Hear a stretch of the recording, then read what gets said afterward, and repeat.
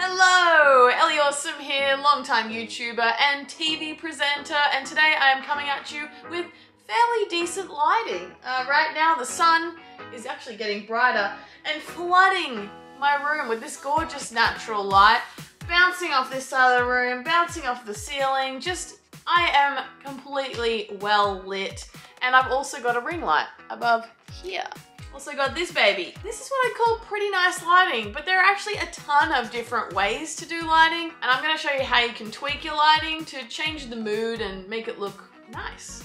Let's put this baby back up here. So this is my current setup. I've just got a really cheap ring light. That's like a $15 Kmart light that's super flimsy and dodgy and charged by USB power. It's currently running into my USB port over here. We've got the Sony ZV-1 little compact vlogging camera, which is awesome. And as I said, we've got lighting over here. There's the big flooding light coming into my room. We've just got kind of like white walls here, and it's looking pretty nice. But a mistake I often see people make when they're first starting out is not shooting with natural lighting. See, if I just remove my ring light again and just face it away from me, this is still pretty good lighting. But if I close my blind, like this is okay, but I'm just flat washed out. So we won't even use the ring light. Super dark, but they usually use their room lights. So that is what it looks like when I turn on my little down lights that are quite yellow. This is kind of what I tend to see on YouTube, and it's not bad. The quality's good, but it could be better. I used to film at night, so that was the only time I got to film a video. But you really do have to think about what kind of lighting do I have, whether it be daytime or nighttime lighting. Let's fix this all up. So my best advice for anyone wanting to light their videos to look pro or just look good would be learn 3-point lighting. I'm not gonna quite teach you 3-point lighting today because in my bedroom here, I don't really have that set up, but I'm gonna show you a faux 3-point lighting setup, how most people have no choice but to do it, but that is still good enough to make your video look pretty awesome. And we're even gonna add in some RGB stuff. So 3-point lighting refers to 3 lights in 3 particular positions. We've got a backlight, a key light, and a fill light. In my case, with the window behind me, that is acting as my backlight.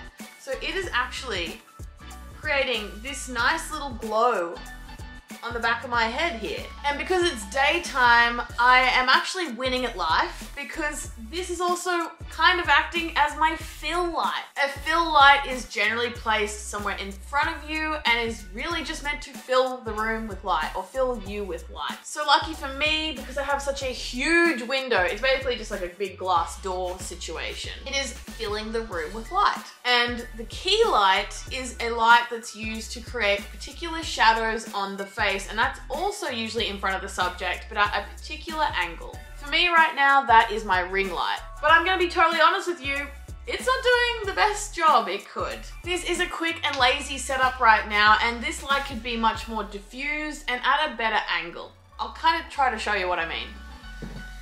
If I can just get the thing, okay. So here's my key light, and I just kind of have it blaring at my face, which isn't actually good practice. What filmmakers usually do is pick a side of the face they want to lighten up so that there's shadow on the other side of the face, and often raise up the light to create shadows under the jawline, which is just more flattering for everyone. I get a double chin, so I really try to do that when I can. So this is what I kind of had it like before, but now I'm going to raise it up and the side, and this is kind of like a more dramatic lighting situation that a lot of YouTubers have. Often getting these like shadows on this side of the face, it makes it more dynamic. I'm more separated from the background because my whole body has all these dynamic shadows and parts to them. But if I just like turn off my key light here, I'm kind of flat. If I go down, you never want down. You never want underneath because you just get that spooky like ghost story situation. I mean, you can do that if you're going for that effect, but not for vlogging. Look at this, is so unflattering. So generally, half to the side. Anyway, to show you the full effect now, I'm gonna have to put this on a tripod over here to the side now. Alright, so I'm gonna just bring this over here. Still got that little bit of backlight. And now what a lot of YouTubers do is they add in some color. So I have a LIFX beam above me. I'm gonna turn that on. Whoa, it's really bright. Just gotta adjust the frame now so you can see it. I need to make my chair higher, really. I need a pillow. This short little thing. Yeah, I'm liking that a lot. I even have one under the desk. There we go, we got a bit of glow. So how does that look? That's pretty nice. I'm gonna just dim this light a little bit. Now the last thing I'm gonna do is experiment with my fill light and my backlight. But hopefully if I put this down, I'll be able to make these colorful lights stand out more and still light up my face well and hopefully get a bit of a backlight actually now from this beam. I think that's pretty cool. So we've just got our simple vlogging setup here with the Sony ZV-1. I have my ring light on the side of that. Over here I have the blind almost all the way down, my beam light. I've actually noticed that the LIFX is a bit bright on the beam. I'm gonna bring that down because it's like overexposing the background a bit. If I was being fussy right now, things I would change. This light is a bit bright still on my face. It's really bright, so I've just turned that sideways a little. This light isn't quite being captured correctly. It's just a bit off, so I would tinker with the settings of my camera to make sure everything's exposed properly just overall. I would add color to this side of the room as well to have it balanced.